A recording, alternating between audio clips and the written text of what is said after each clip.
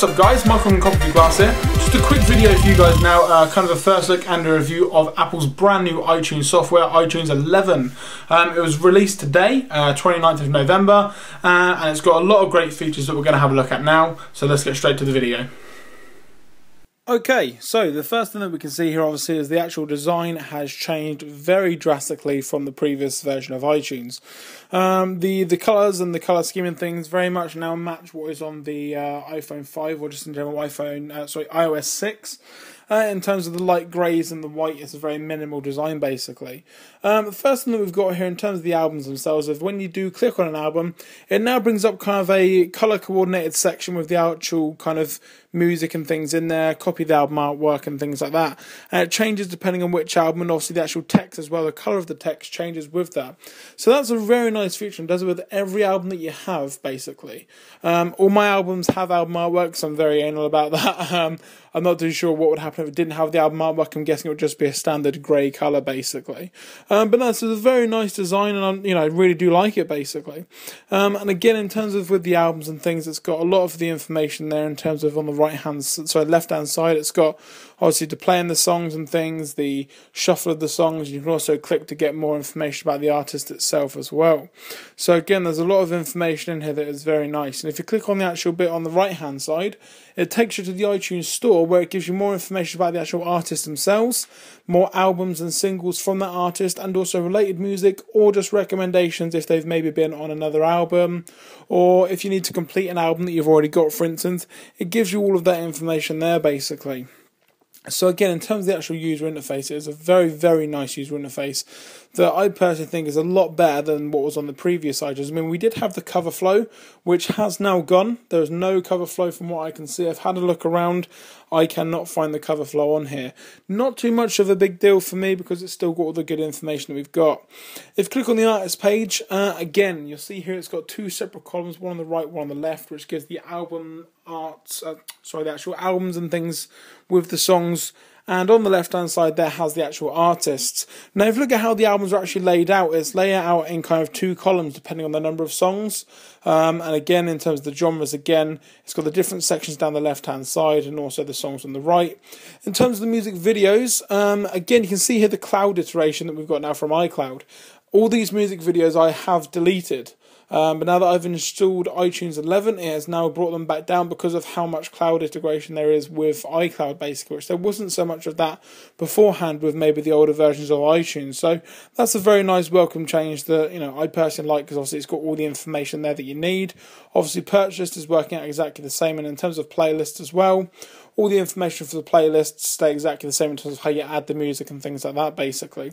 You do obviously have iTunes Match as well. I don't currently have that enabled because of just data usage and things, but again, it's very nice to have that on there basically. Now if you actually go into the view section here, you can actually show or hide music that you have in the cloud. So you can see how I just went up into the toolbar, clicked on view, show cloud music, and it brings it all up in terms of any songs that you may have previously got rid of, or that for whatever reason don't show up basically, and you can then sort it by category. And if you want to re-download those songs, then again it gives you the option to do so basically, which is again a very nice feature, and also just kind of shows the kind of connection that it has there with all the information in terms of iCloud, and it's very kind of in your face, kind of you must use it, it's a very good software, etc. On the top right hand side here we do have where my iPhone 5 is currently connected, and again a lot more new information here as well. It actually gives you a battery percentage of the iPhone while it is plugged in, very nice. Obviously standard things in terms of the capacity of your phone, any updates that you need to do, where you're going to be backing it up to, the options and things, the Wi-Fi syncing and so on. And again, the bar down the bottom obviously gives you a bit more information in terms of what is on there. I currently have about 160 or so apps on my iPhone 5 at the moment. I did get the 64 gig as it shows at the top there. So again, this is a very nice kind of information panel as well, kind of staying pretty much the same in terms of how you put things onto your phone. Obviously, it's still got the section here for apps with a picture of your phone on the right and the apps on the left. Obviously, it's got all the music information in terms of what playlists and things you have put on there as well. And also things like photos, you can choose which photo albums that you want on there and things like that as well, basically. So again, the actual information that you get from this is, again, it's all about information consumption, in my opinion. There's a lot more information, it's a lot easier to get to in terms of the kind of design and where everything is basically. So again, really nice there as well. Now if you come out of here and go over to the top left hand side, which is the opposite to where the phone and things is, if we just wait for this to load, my laptop is going a bit slow at the moment. I'm trying to render some videos in the background. If you go over now to the top right hand side the top left hand side, you do have this little kind of dashboard, as I would call it, in terms of where you can get access to everything. So you've got your music, your movies, TV shows, podcasts, books and applications as well. And as you would imagine, once you then click on one of those categories, it again takes you exactly to where it is. And again, the cloud iteration here shines through as well, in terms of these movies here are ones that I maybe previously have maybe lost in terms of maybe transferring from one laptop to the other like I've done not long ago. They do now show up in iCloud. And exactly the same with the TV shows as well. So again, all the information here in terms of the TV shows, previous, past TV shows is all there. And it also has all the episodes as well with every TV show that you've basically purchased in the past. So again, really nice how that's done as well. And again, the next one that we have on here, in my opinion, is podcasts. And again, the way that this is done is very much left and right. It's got all the information in terms of the artists or albums, etc. In this case, it's kind of show down the left-hand side. And then the episodes of the show do appear now here on the right-hand side. Now, you can see it on the top as well. There is unplayed podcast and list, so you can specifically choose which ones you do or don't want to show. If there's some that you know you haven't watched yet, you can quite easily bring those up basically. The next section is books. I currently don't have any books in here at the moment, so not too much to show you, but you can imagine that if there was, it would just have them laid out. It doesn't have it as a bookshelf like it does on the iPhone. Maybe a design change after Scott Forstall has left the company. Maybe Johnny Ive had a say in that. Now, in terms of the actual apps, again, everything says exactly the same pretty much in terms of the apps. It's got the very nice app artwork that you can see. It's very big, very bold. You can't change the size like you used to be able to, but I think they've done some things to make it a little bit more smooth. You don't get as much pop-up in terms of it waiting to get information. This is a bit of a downer for me. The app update, I'm not sure if they're going to be changing at any point, is different now. Is the same as what it used to be in the old iTunes version.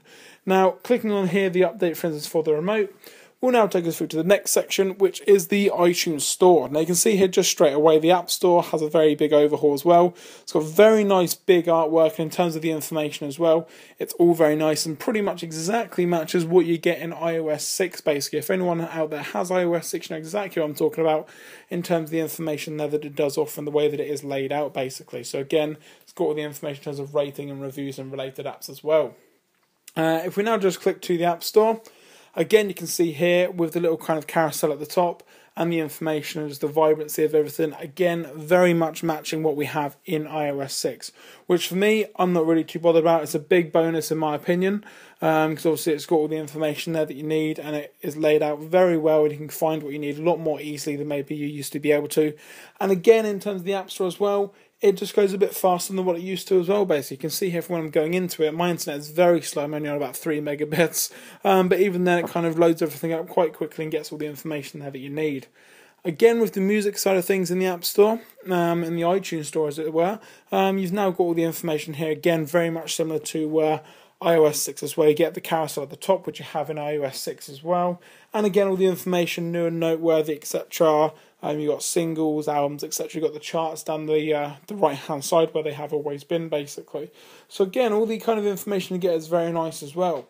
A new thing that they have as well, which I'm going to see if I can access now, would be kind of like a featured artist page. So if we have a quick look down at Wiz Khalifa, it brings up all the information in terms of his albums that he's had out in the past, any pre-orders that you can make, songs, music videos, etc.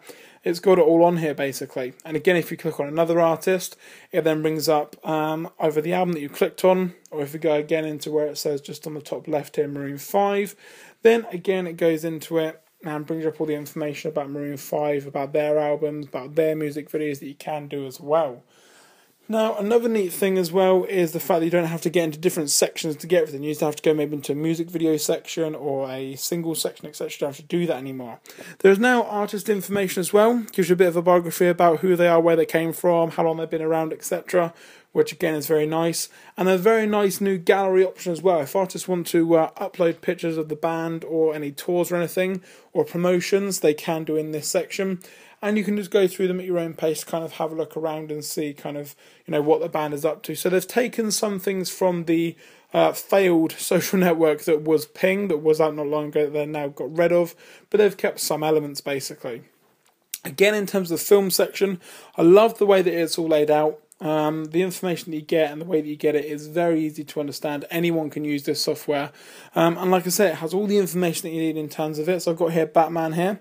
It now has a Rotten Tomatoes score as well in the kind of middle left portion of the screen. iTunes extras, obviously if you download it from iTunes you do get some extra content if you need that information. And again, ratings and reviews are exactly the same. And you do then have as well a related section, which again is previous to what was on there before in terms of movies and things like that. So I'm not too sure how much Star Trek relates to The Dark Knight, but hey, never mind. But obviously down the middle here you do have things like The Dark Knight, for instance, from the first one, because Christian Bale's in it. Inception, because of Joseph Gordon-Levitt. So it does kind of relate very well. And also more by the director as well, so it gives you all that information as well, basically. So, like I said, that's just basically a very quick look at the new iTunes 11 from Apple. Like I say, it is available to download now from apple.com or .co.uk. I would highly recommend getting it. So, like I say, it's got some really nice features in there. Leave a comment below if there's anything that you think I've missed that you want me to pick up on. But apart from that, okay, so you can see from the video there's a lot of really nice features and really good things that have come to iTunes 11. A lot of features that maybe you didn't necessarily think that you needed but have kind of come in very handy. The actual main difference that I really like is the actual graphical change in the way they've done the UI and the interface. It's a very nice player now. It was nice before, not going to lie, but they've just done some other things now that kind of just put it right at the very top of its game, basically. So like I said, that was your first look at iTunes 11. I am Michael from Copy of Glass, and I will catch you in the next video. Thanks very much.